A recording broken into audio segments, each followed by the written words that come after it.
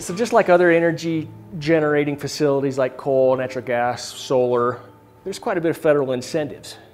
There are some key programs from the federal government that can help make a small hydro facility viable.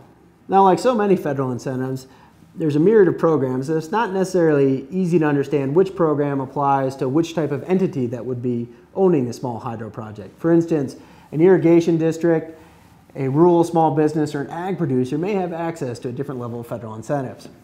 Certainly some of the key ones are a production tax credit, generally about 1.1 cents a kilowatt hour for certain size small hydro facilities, and that one's obviously available only to entities that have a tax burden, so that's a for-profit entity. There's other incentives available only to rural small businesses, such as the U.S. Department of Agriculture's Rural Energy for America program, often called the REAP program. There you could get a 25% grant up to $500,000, maybe a guaranteed loan.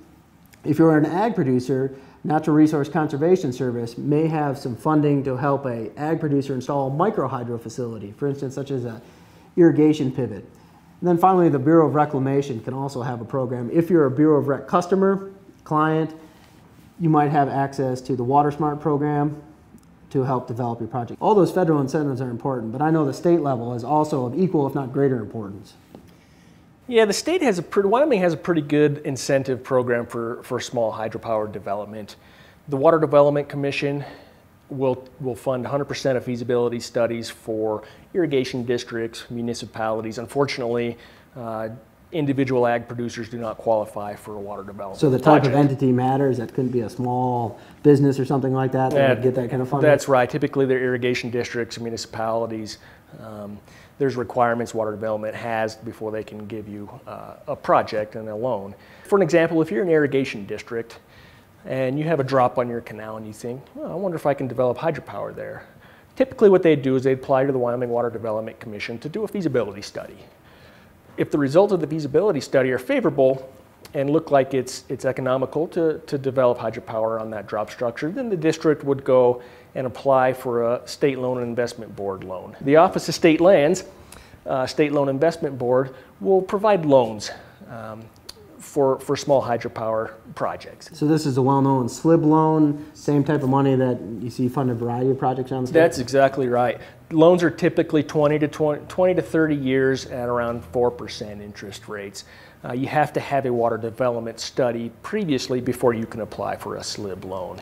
Municipalities in Wyoming are subject to a little more incentives. They can apply for a state revolving fund loan. A portion of these loans can be grants to where you don't have to pay back the loan. And these loans are fairly low interest rate, sometimes up to 0%.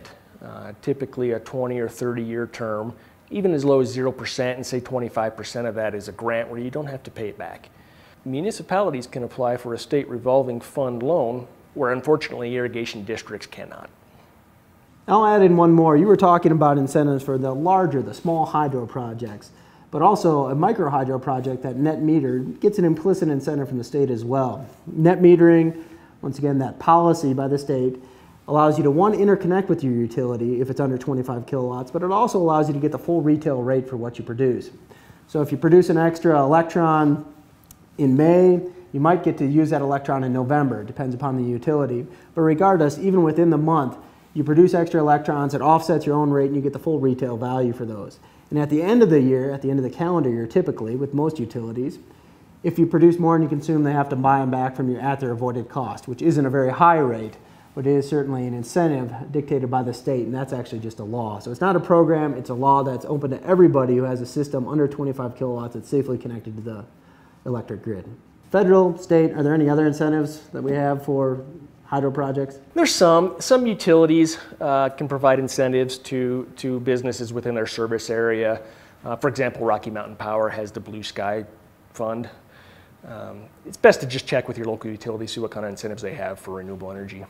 So when you stack all these together, federal, state, maybe even a utility incentive, incentives really matter to these projects. It's very conceivable to see how 25, 35, 40, maybe even 50% of a project could be underwritten through one of these incentive programs. So it's definitely an area that needs to be focused on when you're developing any project, to see what you're eligible for based upon your entity type. Yeah, most certainly, and more times than not, incentives can make or break a deal on a project.